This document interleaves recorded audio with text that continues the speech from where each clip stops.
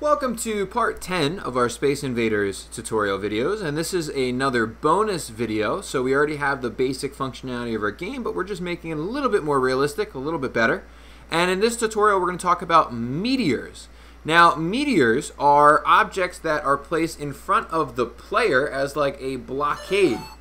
So a meteor would go, there's usually 3 or 4 that would go somewhere down here right in front of the player, and the player would not be able to fire through them, but after firing multiple missiles at the meteors would get smaller and smaller and smaller until the meteors disappeared, and that would also reduce the coverage of the player but allow them to fire a little bit more.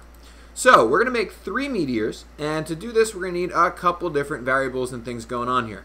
I'm going to make a new variable section up top in global called meteors, and we'll use the M as our label. Now let's start by doing M1X for meteor 1, and I'm just going to set the X position off to the left hand side. M1 for meteor 1, var M1Y. Let's put this way towards the bottom, just in front of our player. And because I want the meteors to shrink as we fire them, we need to use different sizes for each meteor. So they're all going to start at the same size, but they're going to shrink at their own rate.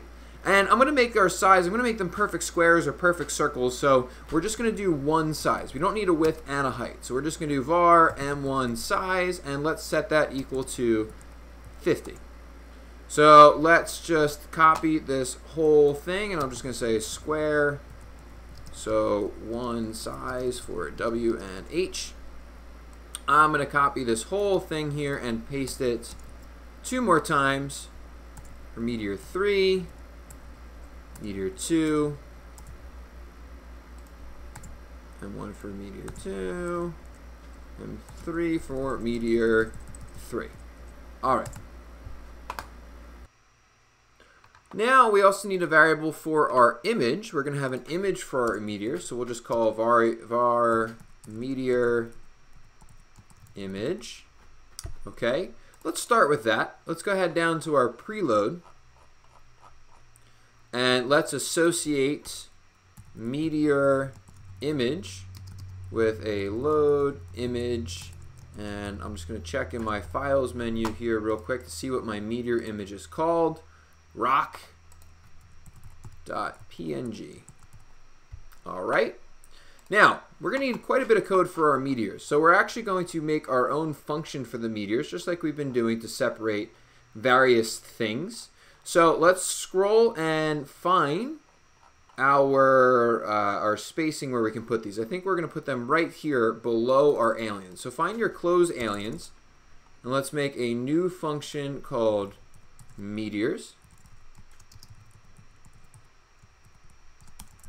I like to close meteors right away. And the first thing we're going to do is we're just going to draw our actual meteors. Okay, so let's just draw meteors on the screen. So that's going to be the image command. First parameter is meteor image. Second parameter is the X position, so that's M1X, M1Y, M1 size, M1 size. Again, same size for width and height because it's square. I'm going to copy this 2 more times and change our 1s to 2s.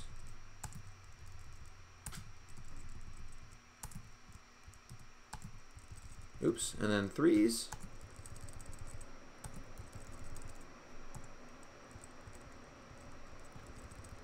And we need to call the meteor function in draw before this works. So let's scroll up to draw real quick. And let's just add a section called meteor function and call it in our draw, and we should be able to see our 3 meteors. Interesting. I only see 1. I believe that's because I did not change my positions up in global. No, I did not. So obviously we need different positions for each meteor. So I have the same position set for meteors 1, 2, and 3. The Y position is going to be the same, but I'm going to space them out every 200 pixels. So meteor 2 should be 300, and meteor 3 should be 500. Let's give that a try. Perfect. 3 meteors ready to go. So we have our 3 meteors. Now we actually have to make the collisions happen. And of course, the collisions with the rockets and make them shrink. So let's scroll down to our meteor function here. Find where we drew our meteors, right here. And obviously, once we set this up for 1 meteor, we'll just be able to copy and paste this with all the other ones. So rockets, collisions with meteors, meteor 1. Now this is going to start with a similar collision to how we collided with our players and the rocket. So it's going to be if r1x is greater than or equal to m1x minus m1 size divided by 2. So that's greater than the left-hand side. And then r1x is less than or equal to m1x minus m1 size.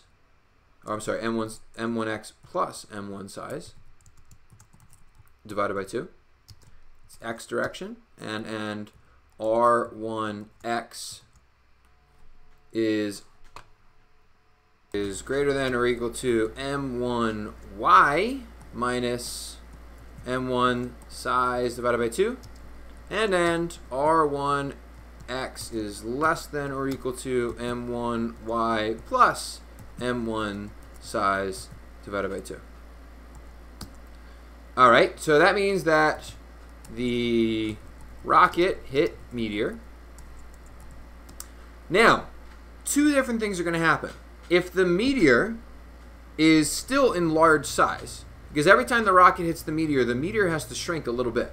And if the meteor is still at a certain size, the rocket's going to make the meteor shrink, and then it's going to return back to the player.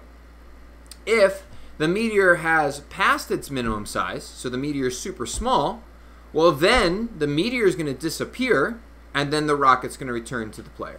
So we're actually going to put an if statement inside of this if statement. So if m1 size is, let's say, greater than or equal to 20, and remember we start at 50, so that's going to require about 4 hits or so to actually make the meteor shrink. If m1 size is greater than or equal to 20, so meteor is still there, well then m1 size equals m1 size minus, say, 10. Make meteor smaller. Then let's say r1 position equals 2. Send rocket back to player.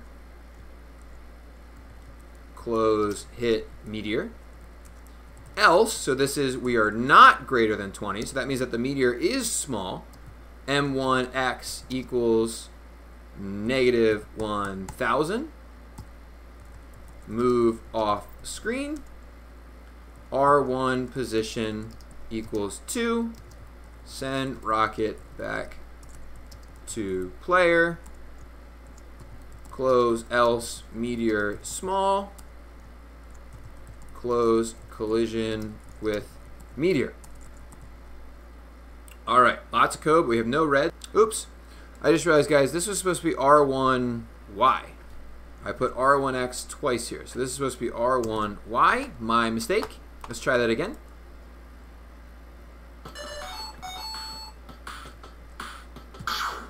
There we go. Smaller, smaller, and gone. So now that we have this working fully, let's just copy and paste this 2 more times. So this guy is now for meteor 2. So all these m2s, including the m size, m2 size, m2, m2 size, 2, 2, and then down here, 2, all the way around. Good. Let's copy this and paste 3.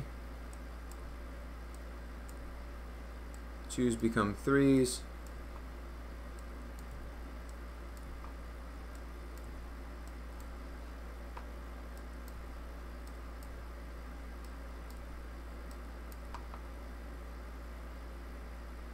All right, I believe we got it. Let's give this a shot. So meteor 1, Meteor 2. And Meteor 3.